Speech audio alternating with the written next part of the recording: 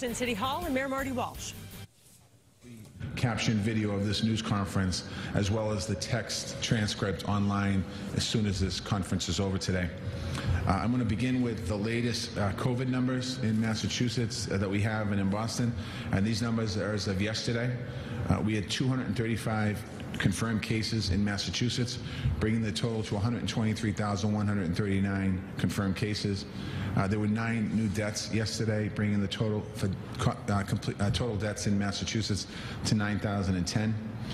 Boston's numbers also from yesterday, we had 51 new cases, bringing our total to 16,245. We had 2 deaths over the weekend, bringing our total deaths in Boston to 757. And as always, thoughts and prayers go out to the individuals and the families that are suffering with COVID-19, and those of you that lost loved ones to this horrible virus. Trends for the week of September 7th. The positive test rate in Boston is 1.6%, and that's down from 1.7% last week. The cumulative total since the very beginning of the pandemic, we're down to 7.9%. Emergency room and ICU numbers continue to remain very low. It's one illustration of how far we've come. Also, 90% of the deaths that we've had in the city of Boston occurred before June 7th. Testing overall, 2,700 Boston residents were tested every day on average last week, including college students. Some of those areas I'm going to talk about now in East Boston, in the number of tests in East Boston, we really didn't have college students in that. It was mostly residents. In East Boston as of September 7th, our 7-day positive test rate was 6.4%. That's slightly down from the week before and down from the 11.4 3 weeks ago. So a lot of the work that our community outreach has been doing in expanding testing in response to the community certainly is having an impact in East Boston, and we're seeing that number come down. The city's mobile testing site team remains in East Boston through Saturday in Central Square Park in Eastie. You can also go to the East Boston Health Center to be tested. Parts of Dorchester and Roxbury, the zip codes of 02121 and 02125, have a slightly elevated rate to 4.1%. We are monitoring those numbers, and our COVID Health and Equities Task Force is discussing responses. It's not quite at a place where puts a big alarm on it, but we don't want to see that number go any much above 4.1%. So we're going to go back out there and continue to do work. We keep bringing resources to the neighborhoods and the communities that need them.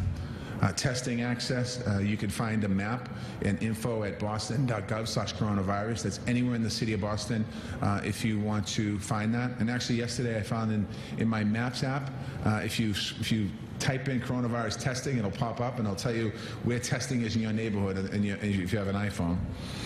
We also have information in multiple languages.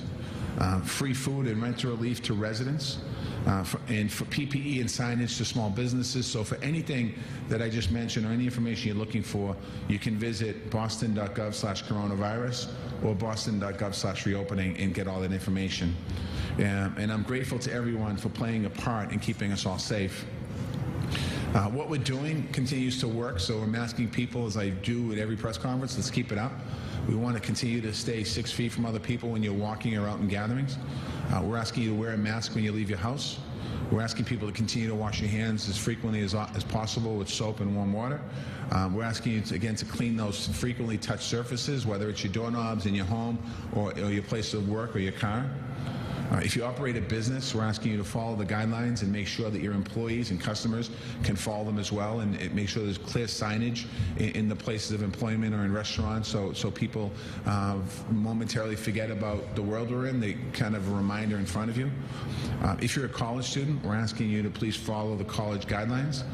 If you live in a large household with either with roommates or multi-generational family, we're asking you to be very careful as well in there, and that's where washing hands, wearing masks, and cleaning down surfaces, because as people go out and come back in, if they touch the surface that might have the virus, you can bring it into the household. We're asking people again to please avoid large gatherings, and if you've been to a party or gathering of any kind, assume that you've been exposed to the virus, and we're asking you to get tested to protect yourself and your families. And this weekend we got some calls, police calls, 911 calls for large gatherings in different parts of the city of Boston, and I'm asking people to, if you could cut back on those. It really is about protecting yourself, protecting your family, and protecting others, so we're asking you to stay very vigilant on that.